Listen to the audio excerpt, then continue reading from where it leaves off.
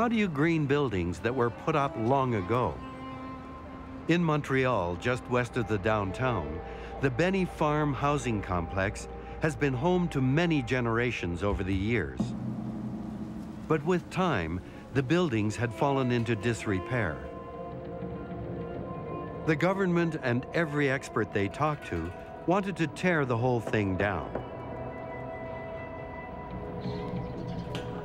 But there was a strong sense of community among the people still living there. And its precious urban garden was too valuable to lose. Two architects saw beyond the rusted balconies and realized the site's potential. For Mark Podobiuk, the only way to save Benny Farm was to give it a green renovation. Building on the existing, bringing it up to date, but we were all in agreement that it was old and it needed some love and some care. For Danny Pearl, it was also about preserving a community. It was really about community values. The idea of Garden City is not simply the garden as a beautiful garden that we're still here now. It's about the relationship of the units to the landscape, the families.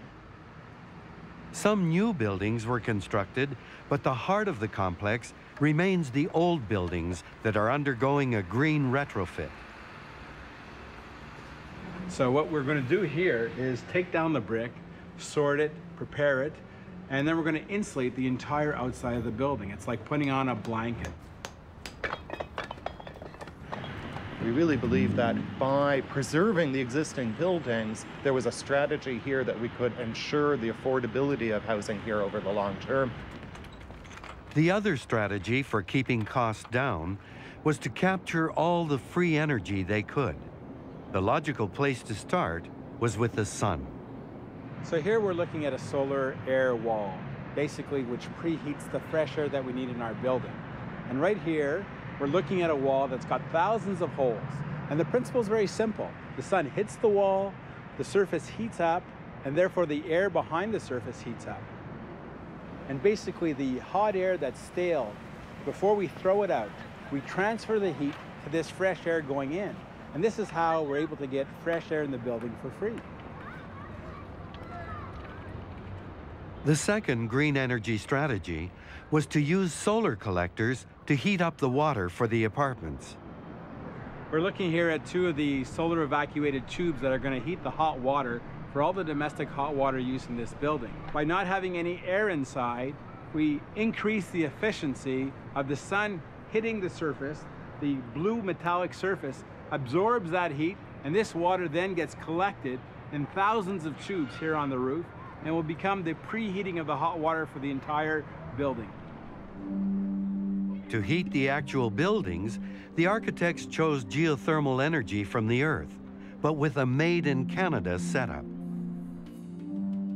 Under the courtyards between the Benny Farm buildings, 24 deep wells have been dug to contain the geothermal pipes. A heat pump in each individual complex captures the heat from the ground below. The installation works cooperatively among the different buildings. Any surplus heat from one project can be sent through the network to be shared with the others. But in Montreal, the winters are cold. There was the possible danger of taking so much heat out of the ground that the temperature in the geothermal wells would drop or maybe even freeze. Then there wouldn't be enough ground heat available for the buildings. The answer was to put energy from the sun back into the ground during the summer. The rooftop solar evacuated tubes collect surplus heat energy, which is then sent down to warm up the geothermal wells. Over the 12 months of the year, the system balances out.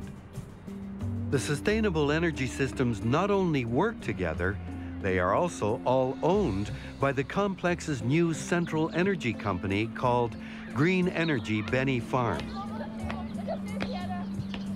The idea is that this cooperative is going to own, manage, and sell the energy to each of the three housing groups that's connected to it.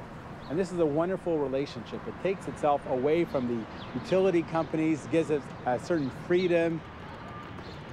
People are tired about waiting for the magic pill to solve our problems. In the end, it's got to do with social activism, appropriating your own community, and it's hard work. But it's exciting when we see other communities buoyed by our success. When I come and walk around here in the early evening in the summer and there's hundreds of kids running around and playing here, that to me is the tremendously satisfying. It works. What will it take to really make a difference in the way we put our communities together?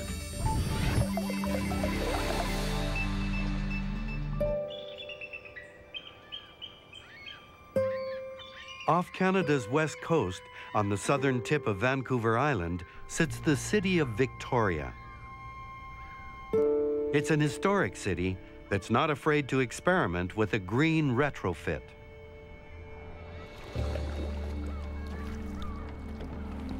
This industrial area may seem like a strange place to be building green, but construction is going on here for an entire ecological community. It's going to take about 10 years to complete, but the visionaries who are pulling it all together are convinced they're building the very future of sustainable living. Across the bridge from downtown Victoria, the western side of the harbor is being transformed. At Dockside Green, architect Peter Busby is taking green design to new heights. Dockside Green is a completely new opportunity for us. First of all, there's a wide variety of buildings going up at Dockside. That's important. We don't want to build neighborhoods that are just about living or just about working in our urban environments. We want to have a balance so that if people choose to live and work in a reasonable proximity of one another, they can do that.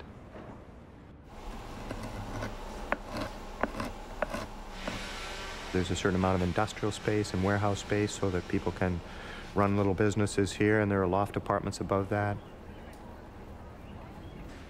Whenever we put up a building, people have to get to and from it. So, of course, we want to build an urban location so we can take the bus or walk or ride our bicycle.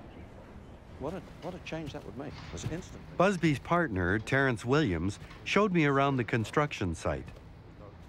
When the village is complete, we'll see a community of about 2,000 to 2,500 people in a mixture of low-rise townhouses and concrete condominiums and hopefully a hotel. This is Harbour Road. On the right-hand side, the existing heavy industry that will stay. This will continue to be a ship repair plant here. The repair facility for the ships will include a new dry dock turntable. The architects picked up on the circular form in their design for Dockside's Town Plaza, which will be built across the road. That we've got in the middle here, and I really like the way that this now starts to relate the amphitheatre to Esquimalt Road. It's going back to and trying to understand living with nature. All of the roofs, for instance, on our buildings are going to be green roofs. So when you're at, say, the 10th floor looking down, you don't see a sea of asphalt. The developer of the Dockside project is Joe Van Belleghem. For him, water is a valuable resource. So he's constructing a waterway to treat and recycle all the water right on site.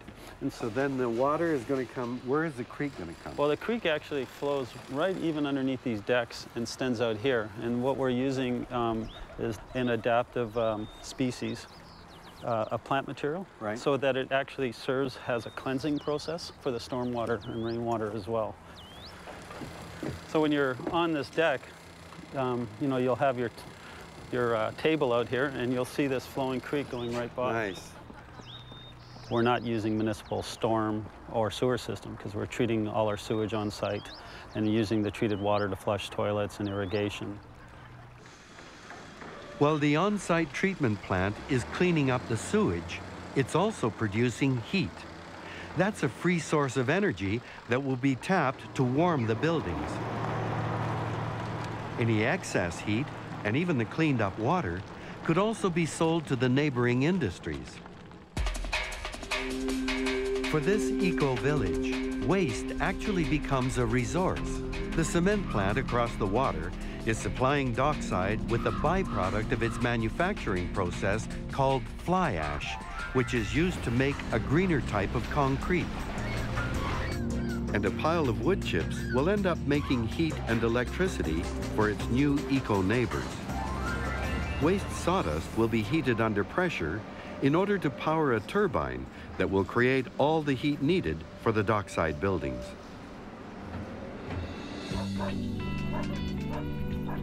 I really believe where the future is going to be that this type of development will become the norm, out of necessity. You know, when you're in an office building and you have natural daylight and you feel thermally comfortable and you can breathe fresh air, you know, what are you going to do? You're going to demand that that's the kind of space you're going to get in the future. We relied on engineering solutions to design our buildings. We sealed all of our buildings and we said, don't worry about the fresh air because we can deal with air conditioning. Don't worry about the daylight because we can blast the hell out of the rooms that you work in by putting in vast amounts of artificial light. And that's backfired. The construction industry, unfortunately, is one of the slowest industries to learn about change. Construction, after all, is the largest industry in Canada. It consumes the most materials. It has the biggest impact on the environment in every aspect of the way it works. We have larger and larger houses with rooms that never get used. We're consuming vast resources. Education is very important for change in the construction industry. And education has to be at every level. First of all, the marketplace, the purchasers of or the consumers of buildings. We need the people who are going into those spaces to ask the right questions. How healthy is my environment? What's my building made out of? What are the pollutants that are off-gassing into my house? People are not willing to pay for electricity and gas as it continues to go up. What's the alternative? Well, design the house tighter and make your monthly bills less, because you're going to pay more for the cost of running your house than you ever will for the cost of the purchase of the house. I think what the green movement is doing is basically, hopefully we're going to be able to say, we made a big mistake there, we're sorry, we're now going to have to go in a new direction and be a little more humble. We're already building houses and apartments that are easier on the environment. And what's more, they're healthier, economical, and even fun to live in.